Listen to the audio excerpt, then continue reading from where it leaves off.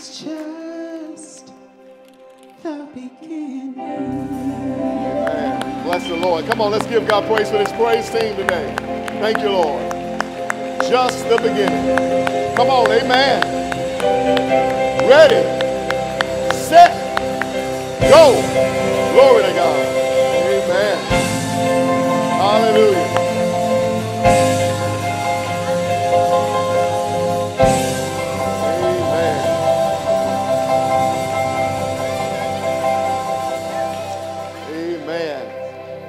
Thank you so much for those wonderful songs that focus us on God's timing. That's what we're going to be talking about today in our series on simplifying our life, trying to figure out how do we live the best life that God has for us and simplify and get rid of all the clutter and all the distractions that we have in our lives. I want to talk today, we're going to talk today about maximizing your time. Or actually the title is Maximize the Moments. Say with me, maximize the moments. Because God, I believe God's going to give you special moments. Everybody's looking for one moment, but it's not one moment that God has, it's moments. And you got to be prepared and ready to grasp that moment, to seize that moment or those moments so that you can be all that God has called you to be. And we're looking forward to what God's going to do. Last week we had a really great time as we kind of gave an overview of a simplified life and what it looks like. And over these next several weeks, we're going to be unpacking different elements of how do we simplify our life? How do we build systems into our life that we can be more and more, much more productive than we've been before? And so today we're going to talk about maximize the moments. And we're going to look at Ecclesiastes chapter 3. Ecclesiastes written by Solomon. Solomon was one who obviously accomplished a lot. He did a lot as king, so many different things he did, and he was so successful. However, I wonder often, what would he have done if he had really maximized his moments and simplified his life? Because he lived a very complex life. In fact, he had 1,000 women. Come on, the Bible says he had 700 concubines or girlfriends and 300 wives. And I don't know how, I'm having a hard time with one. Come on, somebody, amen. And I don't know how in the world he was able to manage 1,000 women. Come on, amen. What would have happened if he had simplified his life, if he had made sure that he was able to maximize his moments instead of trying to satisfy 1,000 ladies, doing all the different things that he did? Many of us are like that. Now, you don't have 1,000 ladies or 1,000 guys, but many of us have 1,000 plates spinning in our life. And we're so distracted. I called them as a message that we preached a couple of weeks ago, demonic distractions, amen, that move us away from God's purpose for our life. And what we've got to do is realize that there's an assignment that God has for you. And you're going to be most efficient and effective when you stay in that assignment. Come on, amen. And that means that you're going to have to steward your time, and you have to guard your time, and you got to manage your time effectively. Amen. And so we're going to have a really good time in this series. I've enjoyed already. If you weren't here last week, we had a wonderful time. Come on, let's give God praise for last Sunday. I mean, man. And today is going to add to that, amen, as we look to Ecclesiastes chapter 3, verses 1 through 8. It's our custom to stand for the reading of the Word of God. Let's stand and let's hear what God has to say to us on today. Those of you who are joining us online, we're so glad you're here with us. Glad that you are able to be with us, and you can go to your word as well. And we're just so thankful and grateful. Amen. But we want you to be in the seats with us. It's something special about being here. Amen. You heard the praise team singing. Amen. But we had folk getting up in the service dancing. Come on, young lady, wherever she was, I almost joined her. Come on, amen. Amen. But I thought about my heart. I said, hold slowly. I got to preach. Let me not do all that. Amen. Today. But I'm going to join you one day. Come on. Amen. Dancing in the Spirit of the Lord, giving God all the praise. What a tremendous blessing. Amen. On today. But we're so thankful for Ecclesiastes chapter 3, verses 1 through 8. It says, there is a time for everything. How many of you know that's right? There's a time for everything. Everything has its place. Every season. Amen. For everything. A season for every activity under heaven. A time to be born, time to die, time to plant and a time to uproot, a time to kill and a time to heal, a time to tear down and a time to build, a time to weep and a time to laugh, a time to mourn and a time to dance, a time to scatter stones and a time to gather them, a time to embrace and a time to refrain from embracing, a time to search and a time to give up, a time to keep and a time to throw away, a time to tear and a time to mend, a time to be silent and a time to speak, a time to love and a time to hate, a time for war and a time for peace. Amen. And we're going to talk today about maximizing those moments so that we can be effective. Father, we thank you and praise you for your love, for your grace, for your continued, Lord, belief in us and belief that we can be better than what we've been. We first confess we have messed up our time. You have given us these precious moments and we've wasted them. We've squandered them. But today we want to, Lord God, learn how to trust you, Lord God, with those moments that you give to us and begin to walk, Lord God, worthy of the calling you have for each and every one of us. We thank you for it now. In Jesus' name, somebody shout amen. Amen. And amen. You may take your seats in the presence of the Lord. Someone gave you $86,000 every day. Come on, amen. Wouldn't that be great? $86,000 every day and told you, you can have it, but what you got to do is you got to make sure that you use it and you spend it before the day is over. You $86,000 you have to spend every day. I'm going to tell you, most of y'all, we stay up all day. You would be, you'd be doing all kind of stuff to make sure that you maximize every one of those dollars. That those $86,000, you would make sure that at the end of the day, you wouldn't leave with any money left in the bank. I mean, if they said you got to zero it out every day, you'd make sure, man, I'm going to make sure that I put those dollars and I spend all of those $86,000 effectively, efficiently, appropriately. Well, God gives each of us not $86,000 in a bank account, but he gives us 86,000 seconds a day. Every day, every one of us in our life account, God deposits 86,000 seconds a day. And you got to spend them wisely.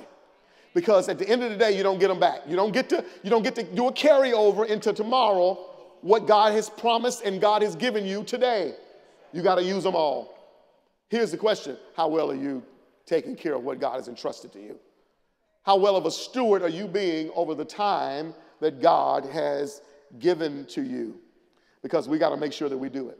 We got to make sure that we not only become good time managers. Here's what I'm trying to get at in this entire series. How do you use your energy? Because it's not about time management. It's about energy management. Where am I going to invest my time? Where am I going to invest my energy? Where am I going to put my focus and my attention? And you've got to be very strategic about how you do that.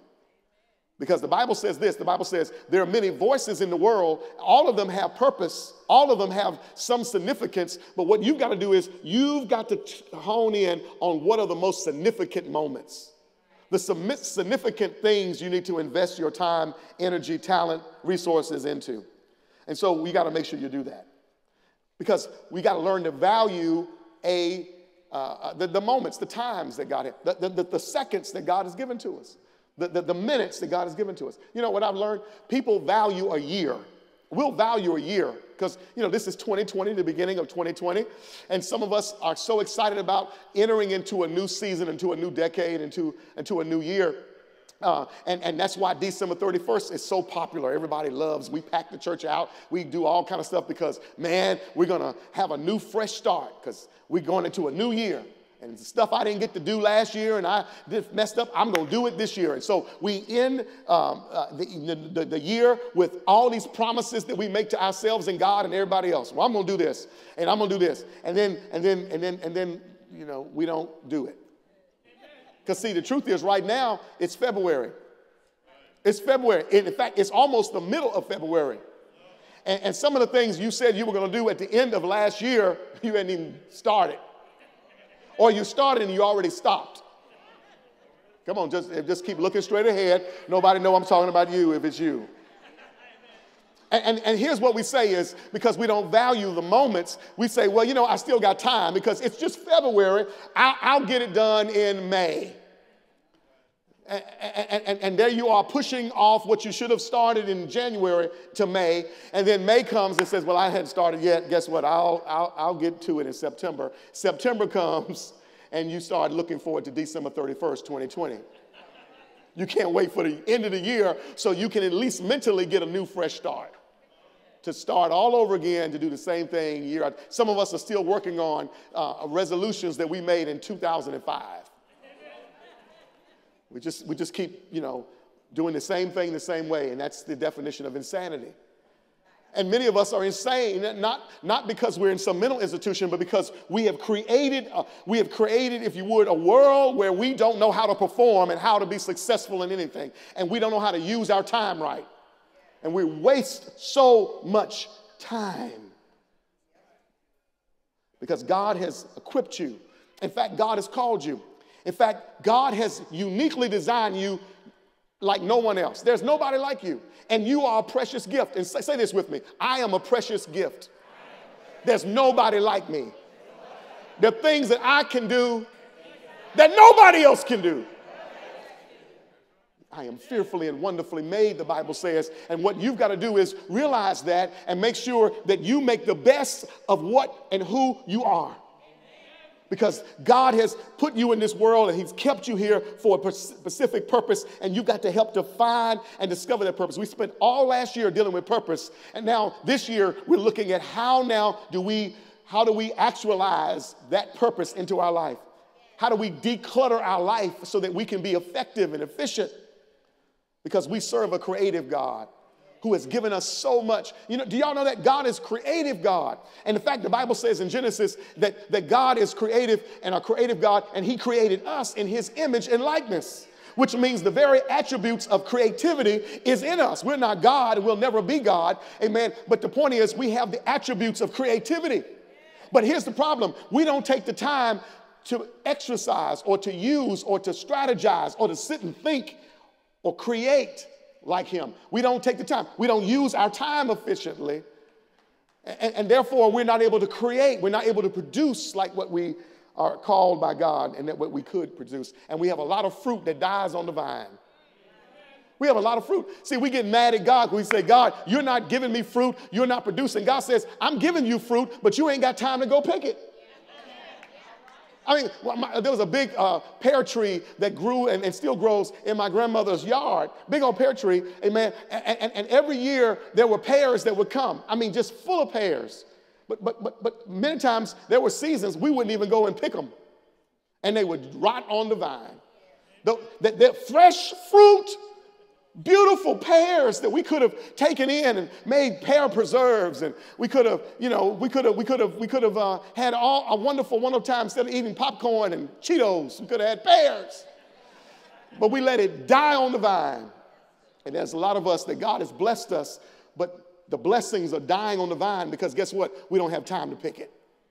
And I'm going to tell you something, all around your life, there are blessings and opportunities, relationships. There are things that God has for you, ideas he puts in your head. There are some of y'all, you get 3 or 4 ideas a day, but guess what? You don't have any time to perform any of them.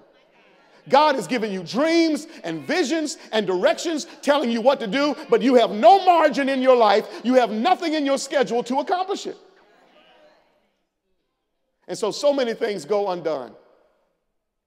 So many things go undone because we're not maximizing the moments that God has given to us. But we're going to do that, amen, as we continue to walk through this series.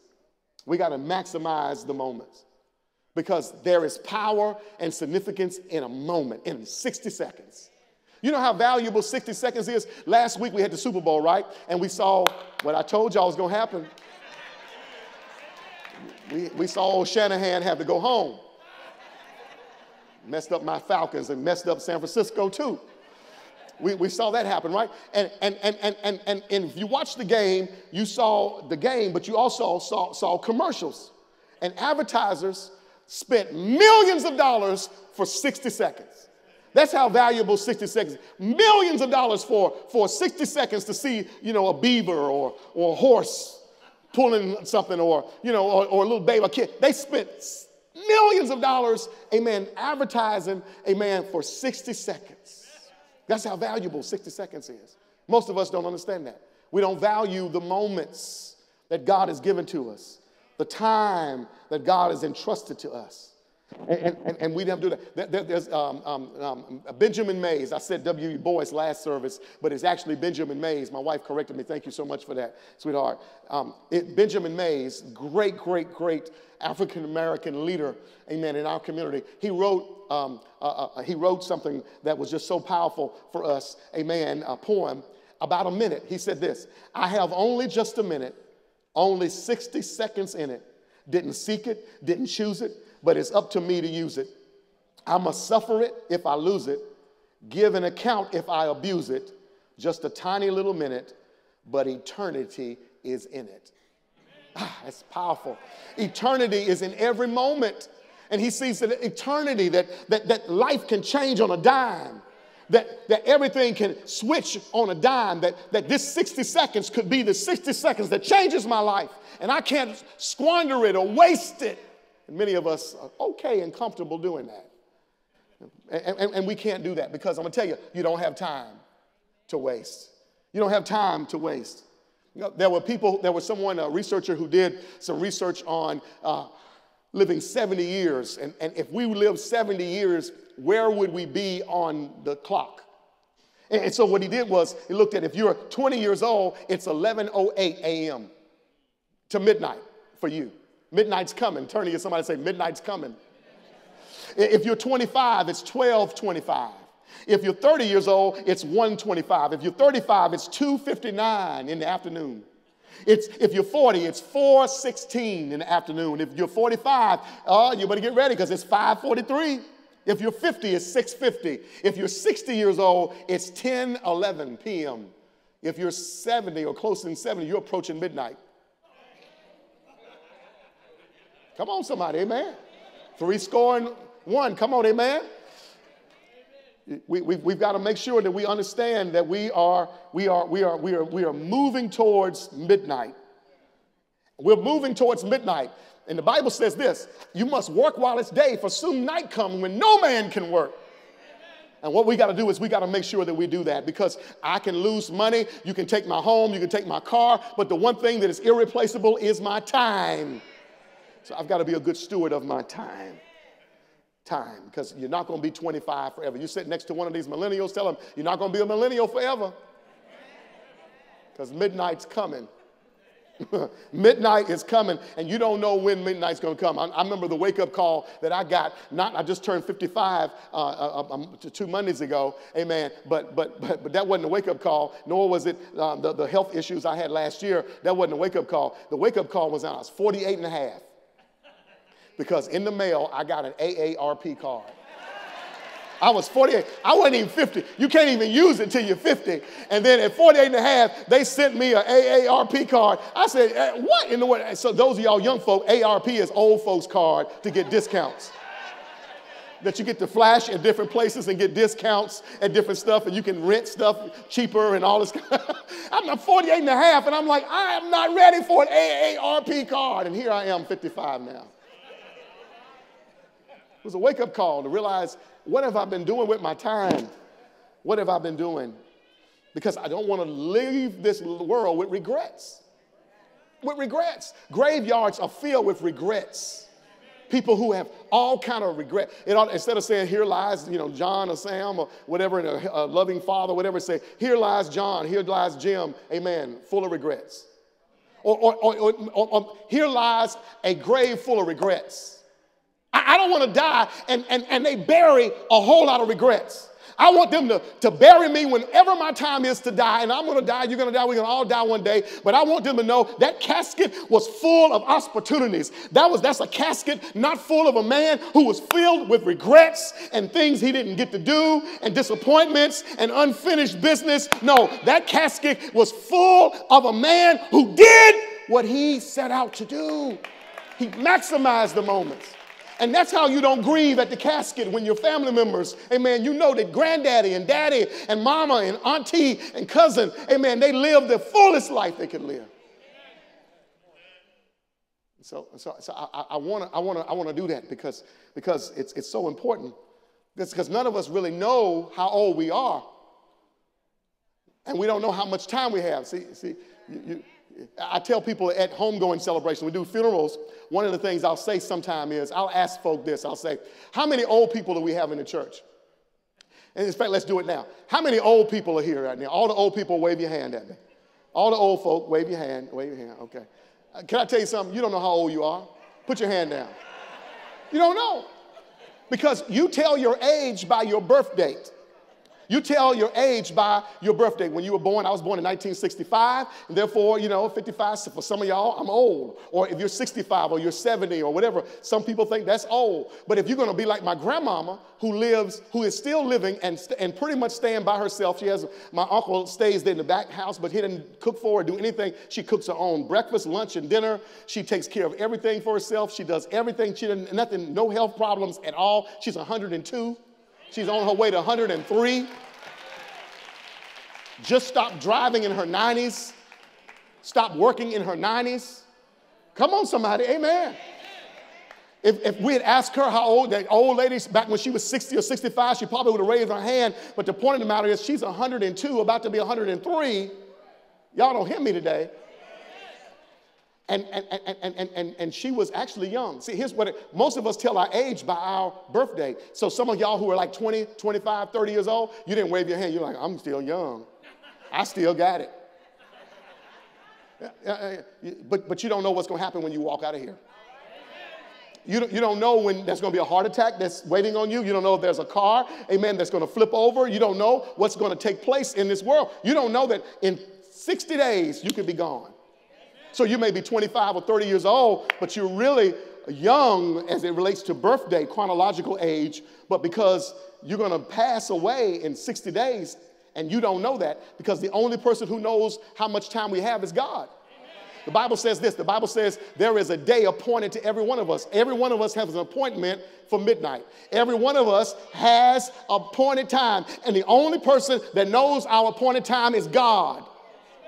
So since God is the only one who knows how old we are, amen, when we're going to pass, he's the only one who really knows how old we are. We don't know. So if you're 25 and you're only going to live 6 more months, you old. You just look young. But if you're 60 and you're going to live to be 102, you're pretty young. Y'all don't hear me today. So doesn't it make sense? Since we don't really know how old we are, to make sure we maximize every moment, that we take advantage of every opportunity, that we don't squander not one day, because we don't know when midnight's going to show up. Come on, somebody.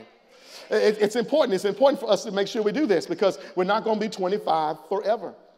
See, the Bible has a lot to say about time. We read Ecclesiastes. There's a time for this and a time for that, a time for this and a time for that. And we got to understand time and how to make the best use of time. Ephesians chapter 5, 15 through 17. Ephesians 5, 15 through 17 says this: be careful how you live. Don't live like fools, Paul says. Understand the season, understand the time, understand the opportunities. This is what he's saying. Understand the time and know what God wants you to do. You don't live like a fool, recklessly, just aimlessly, just going after everything. Have order into your life. Have a schedule. Live, amen, according to time, amen, that's precious. Live within the space of the limits of your assignment, of your purpose. And make sure that you do that. Because when you move through life undisciplined and haphazard, you're not being a good steward of time. You're not being a good steward of time. Because time is more precious than money and resources and opportunity, everything. It's time. And God has given each of us equal amount of time. Now, here's what he hasn't done. He hasn't given us equal resources. He hasn't given us equal opportunities. He's given us equal time. And he expects all of us to take the equal time we have and do something with it. In fact, here's what I believe. God wants us to double what's in our hand, because he's given us enough time to do that. Now, I take this from Matthew 25. My second sermon I ever preached 30-some years ago when I started preaching the gospel. My first sermon was on the Word of God, making sure that we stand on the Word. My second sermon was called Being a Profitable Servant. It was called Being a Profitable Servant, or something about being a profitable servant. I remember that, Matthew 25. And I learned this principle years ago, and back in over 30-some years ago now, amen, and I've been trying to live it out to be profitable. Here's what it is. Matthew 25, there were 3 servants of this master who had wealth, had resources. He gave to one 5 talents or 5 resources, 5 amount of resources in his hand. He gave another one 2, and he gave another one 1. They all had resources from their master, but they all had equal amount of resources. He went away, and he came back, and he says, now show me what you did with what I gave you. The one that had 5 doubled it and made it 10. The one that had 2 doubled it and made it what? Amen. Got an A+. And the one that had 1, guess what he did with his? Bible says he buried it. He didn't do anything with it. He took the one resource because he didn't value it. He didn't understand the value of it. And he put it in the ground. So when the master comes back, he hands the master back the one that he gave him. One had 10 because he had 5. One had 4 because he started with 2. But the one that had 1 had the same thing he started with. The master called him, you wicked, not just bad, wicked. He says, you're wicked and unprofitable. And he threw him aside. And he took the one that he had and gave it to the one that had 10. And then he said to those who did it, he says, you're good and you're faithful servants, and you enter into my joy. You were faithful over a little bit, and I'm going to make you rulers over many. I'm telling you, and enter into the joy of the Lord, he said. What a blessing. See, now let's digest that, because it's interesting, because I started, when I preached that first sermon, I was talking about the resources, the mountains. You know, and in some ways it's like, well, why he give him 5, and why he give him 2, and why he give him 1? And sometimes we can do that. We can get jealous of what we see other people have. Well, you know, well, of course they're going to do it because they have 5, and of course they're going to do it. They have 2. I just got this 1. And many of you ought to like that. You look around and say, well, other people, other individuals have more than what I have. It's not about the amount of resources. It's about what you do with what God has put in your hand. And let me tell you what they didn't have is, yes, equal resources. They did not have equal resources. But here's what they all had. Equal what? Time. They all had the same 24 hours. They all had the same 7 days. They all had the same 365 days of a year. And here's the expectation of the master. Here's the expectation, I believe, of God, that whatever I put in your hand, I expect you to use it and to do your best to double it. You may not do it. You may not make it. You may not double it. You may not make it, but I expect you to help make it grow. And stop looking at what's in somebody else's hands. Stop being envious and jealous of what somebody else has. Stop making excuses for what you have against what somebody else has. And take what you have with the same time I've given to you and maximize the moments. Because I believe we're going to be judged, watch this, more for how we use time than how much resources we come back with. God is not going to judge any of us and say, well, you, amen, didn't make a lot of money, and you didn't have a big name, and you didn't have a great title. But I guess, well, here's what he's going to do. He's going to look at, how did you live in the moments? How did you live with the most precious gift I've given you after salvation, time? What do you do with it? What did you produce with it? And when we come back and say, well, I buried it in the ground, he says, wicked. Woo, Jesus. You ever thought about that? People who are lazy are wicked. People who are slothful are wicked. Okay, all right. Y'all are looking at me strange, and I'm scared. I'm real scared. We've got to make sure we maximize the moments that God has entrusted to us, because they're precious. And it doesn't take a heart attack like I had last year for you to wake up in that. When they cut me and they had to crack my ribs and open me up and stop your heart, put your heart through a machine, stop it. I mean, it was gone. I was, legally dead, I guess. And here I am, and I don't know when they put me under if I'm going to wake up or not. And I'm going to tell you, those first moments, that when you open up your eyes in the ICU and you realize you're still here, and you can breathe in some air. Hey, if you can shout. I'll tell you, I made some promises on that. A lot of thoughts went through my mind, but one of them was, Lord, I am going to live my best life. Lord, I'm not going to waste anything. Because I'm going to tell you what happens. You're laying on that gurney when they got you in that cold operating room, and it's freezing. And they're getting ready to put that stuff in your arm to put you to sleep. I'm going to tell you what you start thinking about. You think about the people that you love and the people you want to make sure you live. God, help me live. You're praying all those prayers. But here's what I'm telling you what went through my mind, and some of you all have been through major surgery. You know what I'm talking about. You start wondering about stuff I didn't get to finish. And Lord, I hope I live. Get me out of here because I got to complete this. You start thinking about the stuff that was on your agenda, on your calendar, on your table for you to be able to do. And you start thinking about the fact that you didn't do it. And you start making some promises. God, if you let me out of here. Lord, if you let me live, I promise I'm going to do X, Z, Y. Yeah. But you ain't got to wait for a heart attack or wait for some setback or wait for somebody to fire you from a job. You don't have to wait for somebody to walk out of a relationship with you. You can maximize the moments by making a decision right now. Come on, somebody ought to give God a shout of praise. He's good. All right. Because there is no thing called 61-second minute.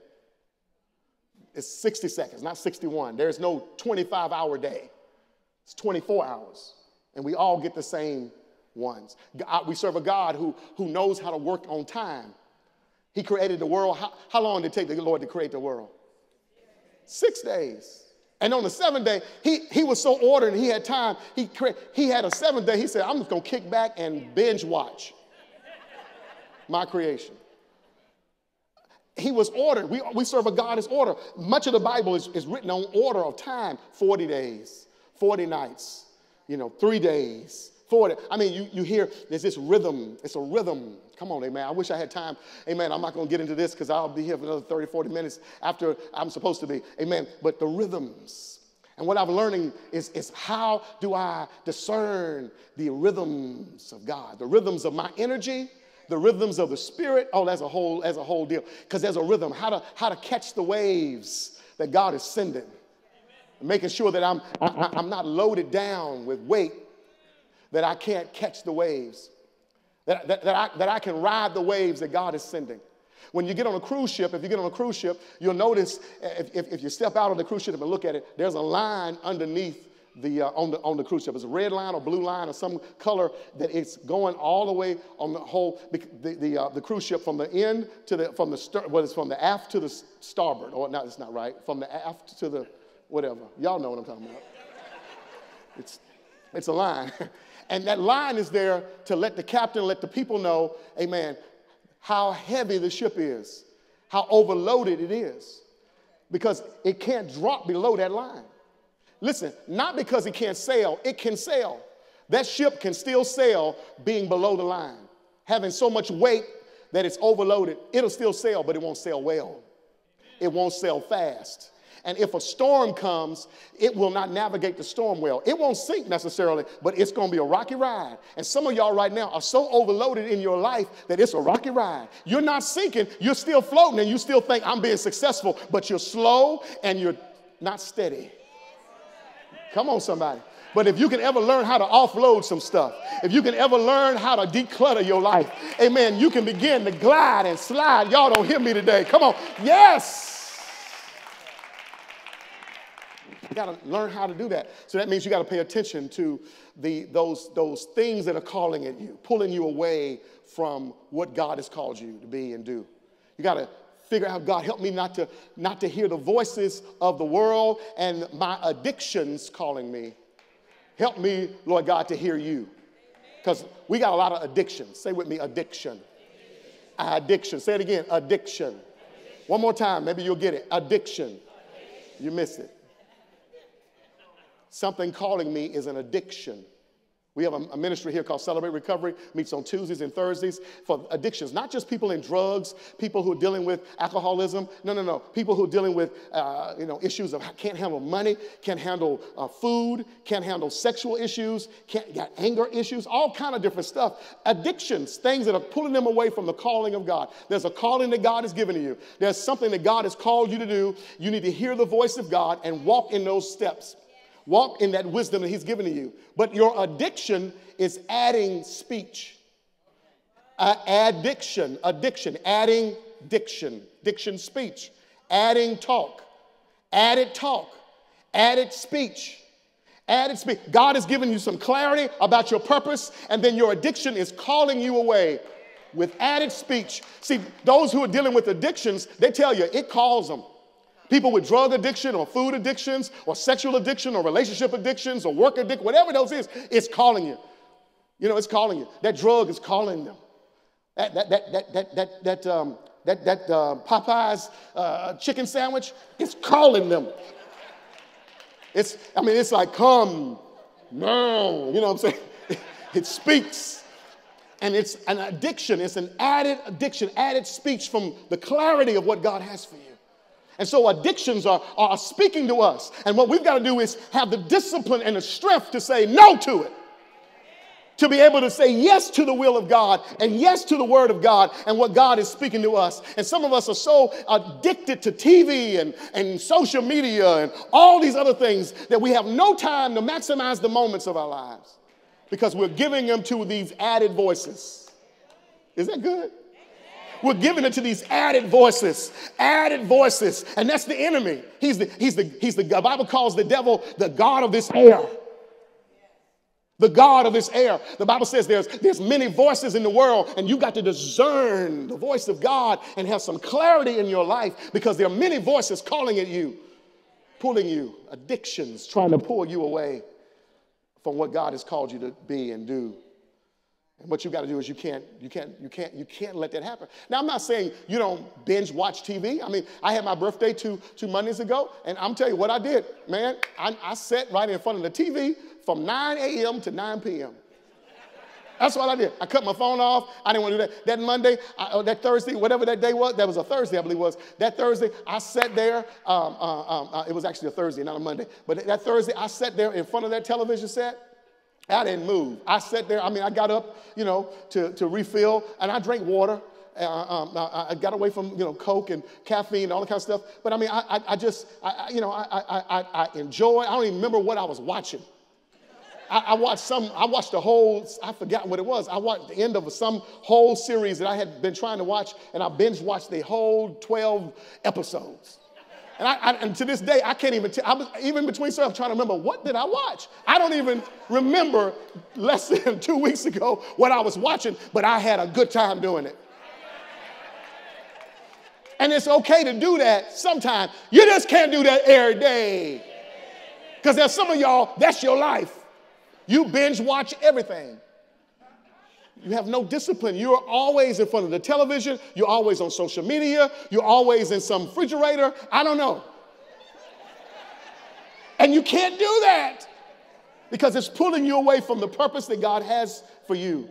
And it's controlling your life. It's calling to you. There's some of you all who are not going to be able to go to work tomorrow. You know why? Because tonight you're going to find out who shot ghosts, and it's going to upset your life so much that you are not going to be able to function. I can't function because so-and-so shot. I know it's true because back in the 70s when they found out who shot JR, it literally, some of y'all are too young to know this, but it literally wrecked America. Literally. Production in America, it's true. They did research. One whole week, America had almost zero productivity because the people found out who shot JR. And the black community is going to be devastated over this next week.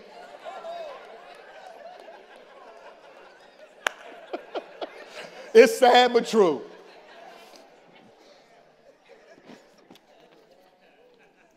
But what does it matter? It's Tariq, Tasha, Ramona, What's the other guy's name? Yeah, I knew y'all knew it, see? I mean, it's okay to enjoy certain things in life as long as it's not taking control of you.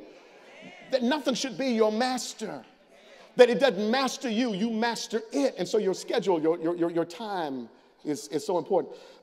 Because you got to ask the question, what is consuming my time that I'm unproductive? Well, the number one time waster is procrastination. Procrastinating. Putting off stuff. We know how to do that. Well, no. Procrastinating. Having no follow through. And so we are always forever fixing to. There's a little illustration that I used to do, and I'm not doing it now, amen, but I would say, I am going to give somebody a miracle. God has anointed me with a miracle, and I'm going to give the miracle to you now in the name of Jesus. I said, I need the first 4 people who come up here, God has anointed me, and I'm going to give you the miracle in Jesus' name. I'm going to put it in your hand. Good Lord. 4 folks, I mean, they be running up to the church. So no, only 4. So I pick 4 people, and I say, you've been asking God for something, and God is anointed me to put this in your hand today. And you're going to walk out of here, and you're going to be so powerful. I'm telling you, you're going to get what it is that you've been waiting on. And they go, ooh, ooh. And the person, they say, yes, yes, Pastor. Somebody's crying, oh, yes. And I say, open up your hand and close your eyes. And I have them stick out their hand and close their eyes. And they go, oh, Pastor, put it, yes, whatever it is. And I put this little thing, and I said, close your hand up when I put it in your hand. They put it in their hand. And I said, and I say, all of y'all at the same time, open up your hand. And they open up their hand, and they look at it. And everybody has this strange look on their face. What in the world is this? And I say, you know what that is? They say, yes. What is? No, what it is? It's actually a washer. It's just a round, a washer that goes on screw, the little round piece. And you know what I called it? I said, I renamed a washer a round to it. It's just a round to it. And what I have put in your hand is a round to it. So now, when you say, I'm going to do this and this, when I get around to it, you got around to it, and you can accomplish whatever. Oh, y'all don't hear me. Yes! Come on, somebody. You can do it. You can do it.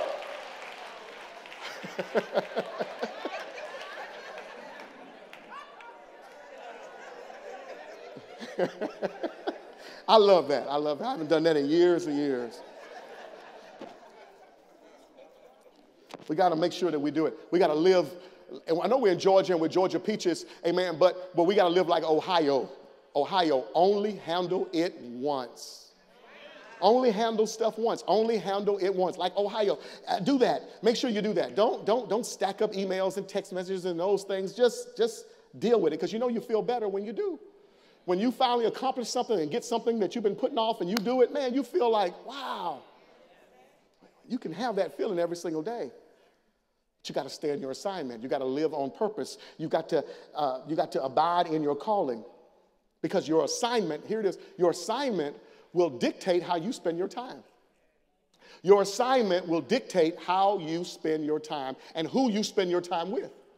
Assignment does that. Purpose, that we talked all about last year, purpose lets you know how to spend your time, how to organize your schedule, and not just be haphazard all over the place. Running here and here and here. Your purpose will help you to know that. I serve on a couple of boards. I serve on certain things in the community and whatnot. Amen. And every now and then I'll get asked to be on something. For instance, nobody's asked me to do this. I'm making this up. Amen.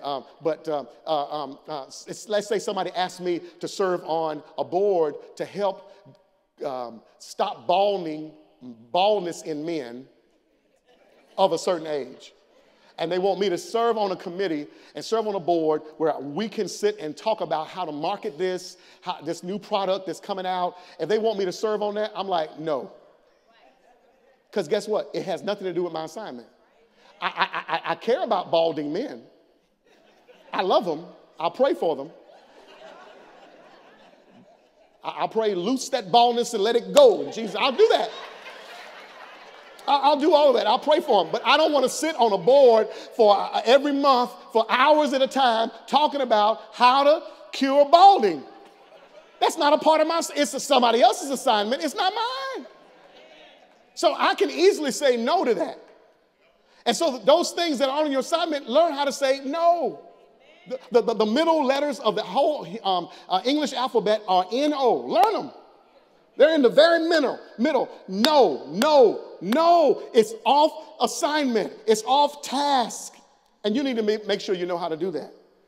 But it's hard to say no to something that you like. Sometimes you have to discern and figure out what those things are. You have to, Lord, help me to understand, is this a part of my assignment? One of the boards that I'm serving on, or one of the groups that I'm serving with, is with Bill Clinton and Hillary Clinton's foundation on drug addiction in Atlanta.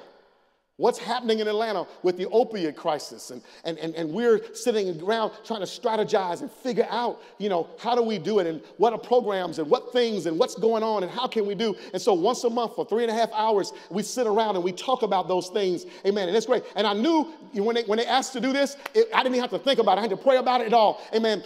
Much at all. I did pray, but I had to pray about it much or long at all. Yes, I want to be a part of that. You know why? Number one, it's in my assignment. It's a part of what we do. We're a recovery church. And so it's going to help me. Having those relationships, being in that whole process is going to help me to be able to bring clarity to that problem that's in our community. So it was easy to say, yeah, I'll serve on that. Here's the second reason. They said, if you serve for 6 months, we'll give your church $5,000. I said, oh, well, sign me up, bro. Sign me up. We'll put $5,000 into so that you can expand your programs or start some new program. Amen. I was like, yes, because it was in my assignment. It was easy to say yes to that. Now, what's harder is something else. Like for instance, there's a group right now that's looking and wants me to kind of spend time with them on a monthly basis, amen, dealing with human trafficking, prostitution in our city. I'm all for that. The issue is I'm all for it, but I'm trying to figure out, is it me that should do it? Now, I've already decided we're going to be a part of that, but here's the issue. I don't know if I need to be the one going.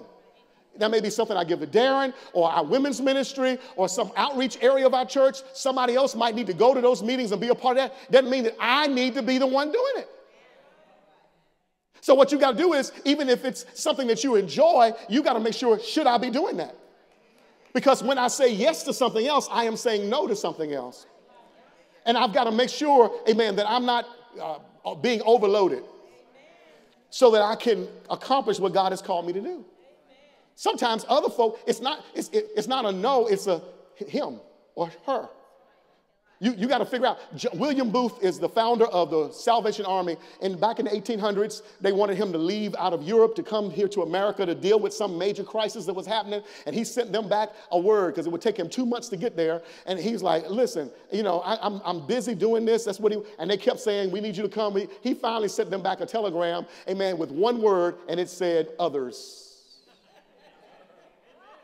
Others. And you need to decide, amen, what others can and should do and not you yourself. Stop saying yes to everything, especially stuff that you like. Because there's a difference between that. It's a difference between let me say it this way. Let me say what I want to say. This is something else that I'm learning. I'm going to teach our staff this. We're getting ready to do a staff retreat. And one of the things I'm going to teach them about is this. And I'll tell it to you now. That just because something is prior doesn't make it priority. Okay, let me break that down because I know it's kind of different. Just because something is prior or first, or it was somewhere first, doesn't mean it's actually going to get the priority that it needed. Let me show it to you this way. We plan our calendar out in 2019, all for 2020. Here's the programs we're going to do. Here are the things we want to do. Here's the time, the meetings that we want to have, the major stuff. We put all that on the calendar. If you go in the conference room, you'll see this big old calendar on the wall with all these dates and times and things all in it, all the way across the board, right? All, there, and we got it all up there, all right? When we fill that in, different ministries say, well, I want July 14th as a date to have this meeting or this activity, and this is what I want to do. Boom. Okay, nothing's on there now? Boom, that's good. You got that day? We got you, right?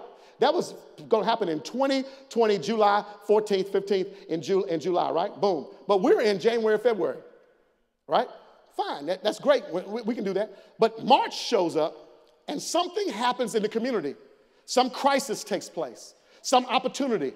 Maybe something happened with terrorism, or something happened with the elections, or something happened with the economy, or something happened in our community in a bad way. Somebody very, very important, something happened, or some opportunity opened up for us that where we need that July 14th date now to be able to have this ministry that has become priority. The other thing was there prior, but now something has come to replace it that's more priority. So guess what? I have no problem saying, I know you were there first, but that doesn't mean that just because you had it on the calendar and you were there first, because you can get mad.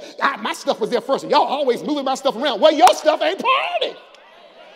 Because this crisis, this issue came up that has much more impact in the ministry, in the community. It's going to meet more needs, amen, than us, amen, reserving the entire building, the entire place for 15 people when we have an opportunity to minister to 500 of them. Does that make sense? So just because something is on your calendar doesn't mean it's got to always be. And some people want to hold you. Well, I'm the one that asked for it. I'm the one. Well, no. Priority. We walk and live by priorities. Purpose. Oh, that's good. That's helping some of y'all. Because you don't, just because, when you say yes, you mean yes. But if something happens to where you can't do it, just have grown folk conversation with people. Don't skip out on them. Just tell them, you know what, I know I said I can do so and so and so, but something has come up in my life, in my family, in my time, and I can't devote the time and energy to what I know I told you last year or 2-3 months ago or 5, whatever it is, that I can't do that anymore. Things have shifted. But don't dodge them. Come on, somebody, amen. Are you dodging, ducking people? Because you don't want to have a grown folk conversation to tell them, you know what, I know I said that I can do this, but I can't do this right now. Because things have shifted. Because just because it's prior doesn't mean it's priority. Okay, all right, that's free. I ain't going to charge y'all for that. And just because something's open on your calendar doesn't mean you need to fill it. Let me say, just because you got a blank spot on your calendar and there's nothing going on, don't mean, well, I got to fill. Because some of us are so driven by making sure we're busy and doing. We just got to fill up every moment. No, you need to have times to rest and replenish and restore your energy and not rush into the next things, because we have such fatigue and we're burnt out. We're a burnt out generation, and we're crashing and burning because you cannot maintain that level of adrenaline.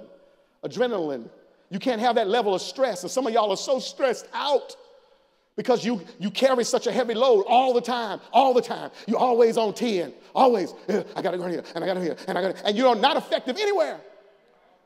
You're hurried. We talked about Martha last week. Martha, you're hurried, and Jesus says, chill, girl, chill. Be like your sister Mary. Sit down. Get off your feet. Chill. So you can be restored. You have something to say. Jesus himself lived on a schedule, didn't he? I love the Bible. If you read the Bible, it would say stuff like this. As was his custom, Jesus would go.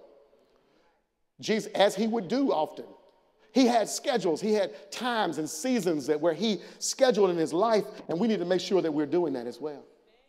But we're so driven. We live in this technological age where information is just coming at us all the time. And that's why social media is the greatest addiction of our age. I believe it. I believe there's a lot of other addictions, but social media, woo. And there are many of you all, you just, oh my God, consuming your life with other people's life. You can't live yours.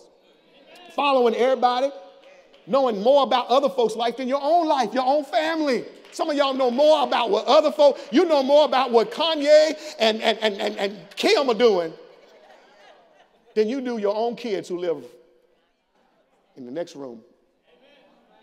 You know more about their children and what their kids need and the stuff that they need than your own mama and daddy. You call them up almost every day to find out, those that you're following, what's Kanye doing, what's someone's, whatever, and you don't even call your mama.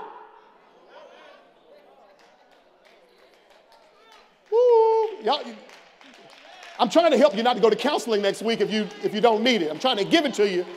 We need counseling. But if you make some changes, maybe you won't need it as much if you begin to make some adjustments in your life. Be careful how you waste time on social media, spending so much time on it. They tell us, listen, here's what they tell us. A lifetime of an individual, the average guy, this is not even the people who just, following everybody. The average person, amen, that's on social media, average times, doing stuff, will spend in their lifetime what it takes to get a bachelor's degree, a 4 years bachelor's, and a 2-year master's. That if you did not stay so much on social media, you would have had 2 degrees. Huh? 2 degrees. That's how much time. The scientists are telling us that the millennial generation today are going to have neck problems when they get in their 60s. They're going to have back problems, and many of them will have posture problems where they walk around like this. Because this is how they live their life. I'm not making this up. I'm telling you. That's where we are today. And it's consuming us. It's an added speech. It's addictions that we've got to deal with so that we can be effective. We got to make sure that we get rid of all those things and stay in our assignment, because assignments are sensitive, time sensitive. Your assignment, I'm almost finished. Your assignment is time sensitive. There's certain things that have to happen now. The Bible would say, read the scriptures about Jesus and the apostles and others, immediately, right away, straight away. You got to make sure that you are not so overloaded that you're not living below your line, that when God says move, you can move. You can take advantage of the opportunities that God has, and you're the ones in control of that. Because there are appointed times and appointed seasons so that your fruit doesn't dry up on the tree. You got to do it, and you can't blame other folk. It's you know. And we serve a God who will give us wisdom. The Bible says, if any man lacks wisdom, let him ask God. He'll give to him withhold not. So if you want to know what God's plan is, he says, I'll give it to you. But what you got to do is you got to show up. God will give you the wisdom, but you got to use it appropriately, which often is about how do I now appropriate God's wisdom into my life. And if I miss the opportunity, I can't blame anybody but myself. I used to run a baggage service department at America West Airlines, amen, and deal with all that stuff. And we were cross-trained to be able to deal with ticketing and gates and stuff like this. So sometimes I would have to serve on the gate, as people are coming in the plane, and as a gate agent, as people are getting on their plane. And there were people who cussed me out, called me everything but a child of God, because they missed their flight. Their flight's at 11 o'clock. It is now 11:15. And they are cussing me out because they see the plane still out there. Why can't, and the jetway's pulled away, amen, and the plane's about to go, and they said, why can't you call that back? And they're cussing me out. I said, well, sir, it was 11 o'clock. It's 11:15. When did you buy your ticket? We've had this schedule for a year. I mean, when I was the kind of person, I was nice until you kind of, and then something would come out. I was like, hold on now. You talk to me like this. It's a little barely minimum wage job. No, it's your fault. Don't be blaming me for you. And I know there are times with traffic and other things, but you got to make sure you schedule your life to where you anticipate interruptions.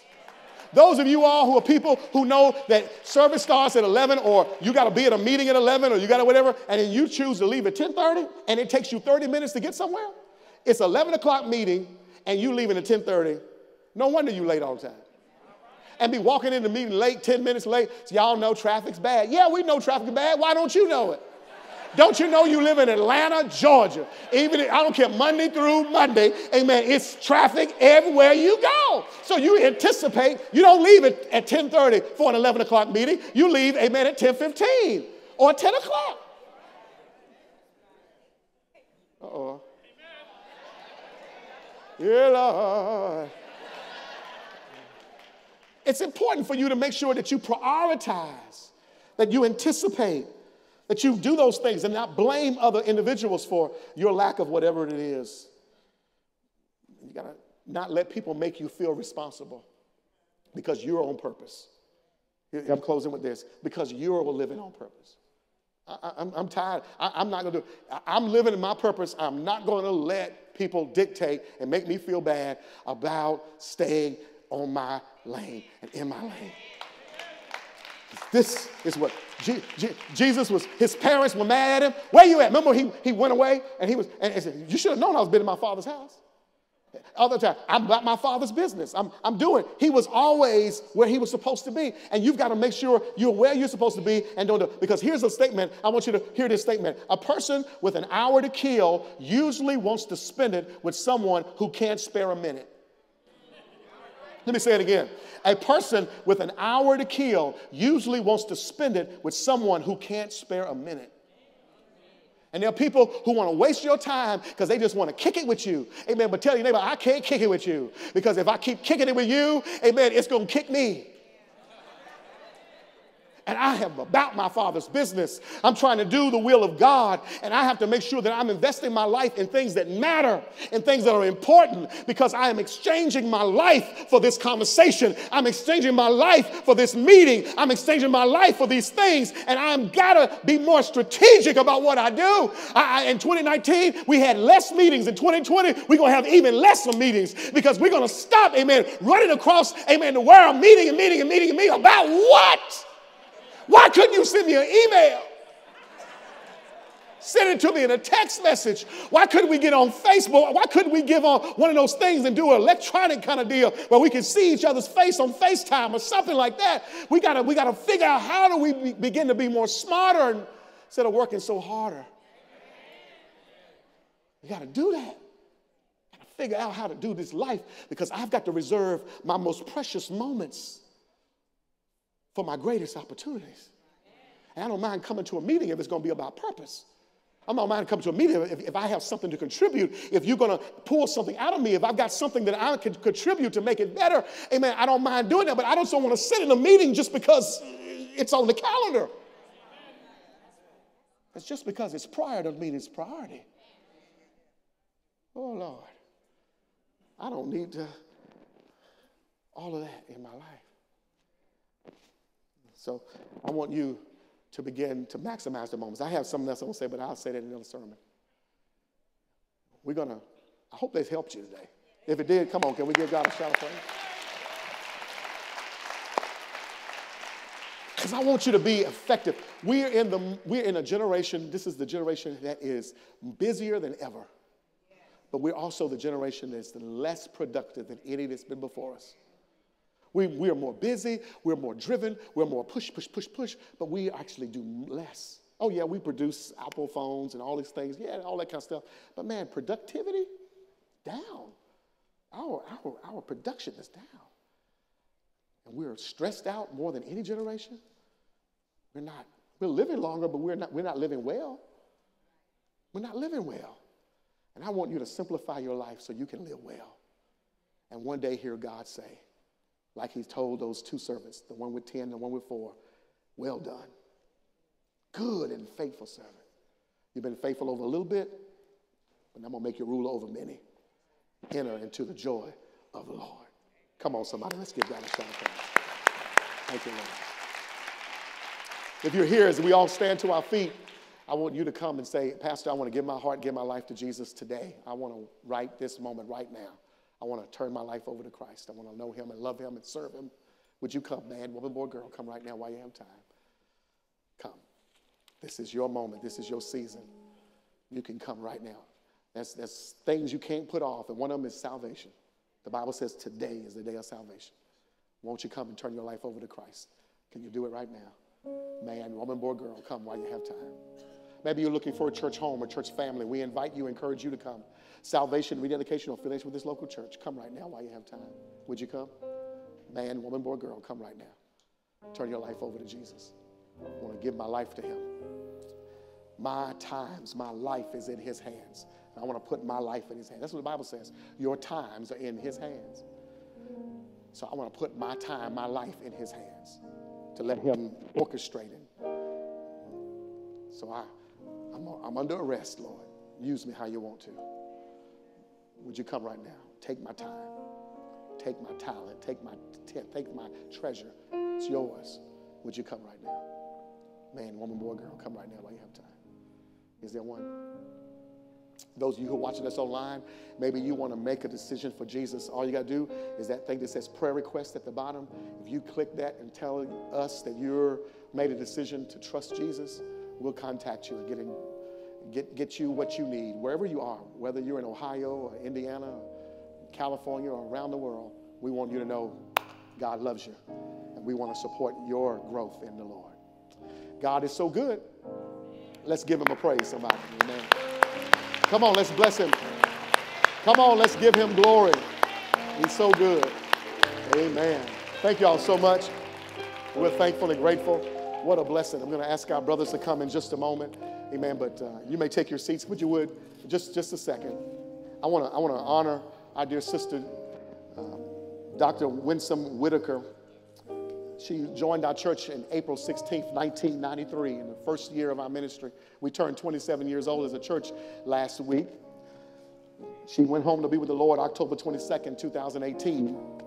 And in loving memory of her, she was in the hospital more in and out the last 2 years of her life and couldn't be in our service, in our worship service. And so one of the reasons why we have our live streaming is because Dr. Whitaker, at her death, left some resources for us to be able to purchase some cameras and do some of the things that we have, technology that we have, so that others would not have to suffer and miss church because of illness or some issue that tipped them away.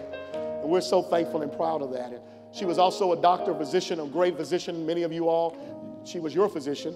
And she wanted to make sure that she was head of the health ministry when she was feeling well, us to have a defibrillator where someone had a heart attack, we can bring them back to life. And so the defibrillator that's out there in the lobby area, she left some funds as well for us to be able to buy that defibrillator. We bought that a few months ago. And under that, we're going to put this plaque in loving memory of our beloved Dr. Winsome Whitaker. Under that, let's give God a shout of praise. Isn't God good? Her sister Nikki, her daughter Janae. Is Janae in the house today? Where's Janae? There's Janae. Y'all come on up. God is so good. Y'all come on up. Can you give me a moment? Can you do this? Is it all right? Y'all come on up. We just want to thank you for the gift of your mom, your sister, and just the love that we have. I know this is just a little simple plaque, but amen. But just to remember her and remember her memory and remember the love that we still feel to this moment for her. Amen. And we thank you so much. So many, countless people will know the Lord. People will be saved and set free because of the things that she is still doing. So her memory, her legacy is still going on. Can we give God a shout of praise for what God's doing? So we're going to put that out there. Amen. Amen. Praise God. All right. We appreciate y'all so much. God bless y'all. Amen. Amen. God is good. God bless you. God is so faithful. Amen. Let's give today as the Lord has blessed and prospered us to give. And we're so thankful and grateful. I want you to give the one thing I want you to note is that this coming Wednesday at 6 o'clock, we have, let me get my notes here. We have a young lady who is going to be with us, Sarah Collins Rudolph. She's the 5th woman in the 4 young girls that were killed in the Birmingham bombing. Remember the Birmingham bombing in the 60s? The little girls in Sunday school and the church blew up because of this racist, evil, amen, that was there and blew up and killed those little girls. Well, there was a 5th young girl that survived. And she's going to be with us Wednesday night. We're so glad to host with the Greater Atlanta Black Prosecutors Association of Atlanta that we're going to be hosting that. We've got already 460 people that are going to be here that's already registered online and been sent tickets. We want you. They're asking us to make sure that even though it's a free event, that you do go online and let us know that you're coming. And so we want to make sure that those of us in our house will come and be a part of this. This is Black history. This is history.